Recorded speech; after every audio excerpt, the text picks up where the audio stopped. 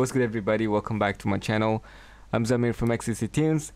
So in this video I'm going to show you guys what you should do when Cubase crash. Okay, currently I'm working on a big project, it's a film scoring project, and it's quite heavy.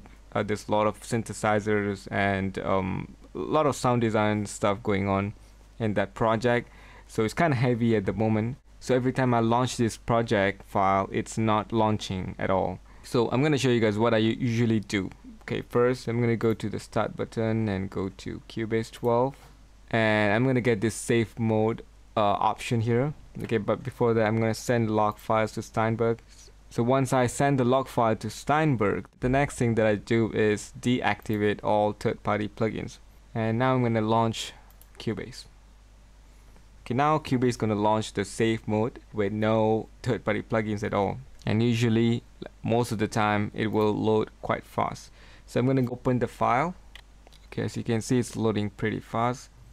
Okay, so you can see all these plugins that are used in this project. So I'm going to just hit OK and close this window.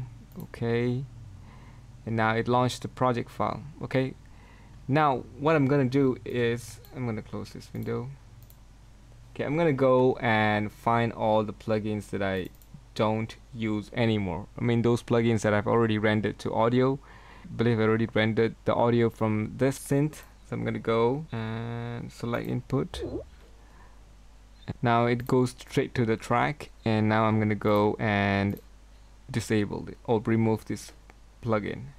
And I'm gonna do the same thing for other plugins as well. Okay, I'm gonna go and select this one, select input. Okay, synth player. I don't think I use. Let me just double check. No, see, I didn't use this. I didn't use this at all, so I'm gonna go and remove them.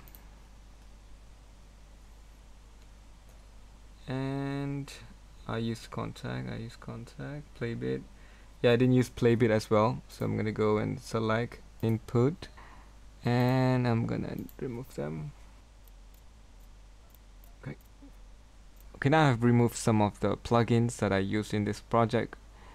I think I didn't use transfuser as well, so let's go ahead and remove transfuser.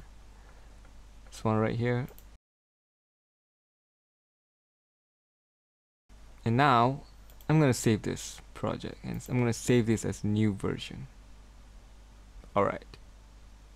Now what I'm gonna do, I'm gonna close this window, and I'm gonna close Cubase. And I'm gonna go ahead and launch Cubase again. Okay, so now I'm gonna open the file that I just tried to open earlier. Let's see if it opens.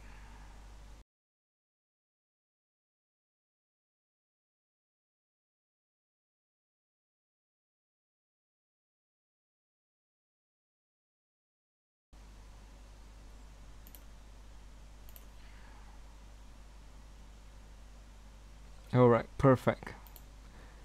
So now, as you can see, the project is open, and now I can work on it, right? So, yep. So that's what you should do when the Cubase crash. Thank you so much for watching. I'll see you guys in the next video.